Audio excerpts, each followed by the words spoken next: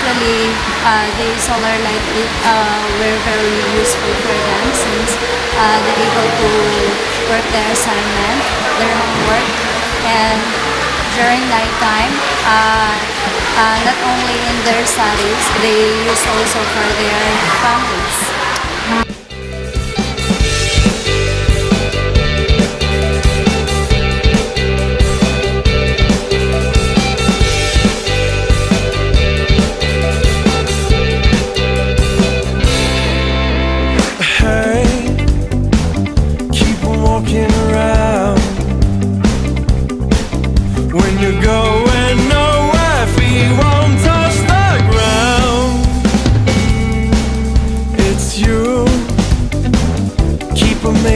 Unlike before that when it's already 7, we just sleep because we cannot work because it's really dark.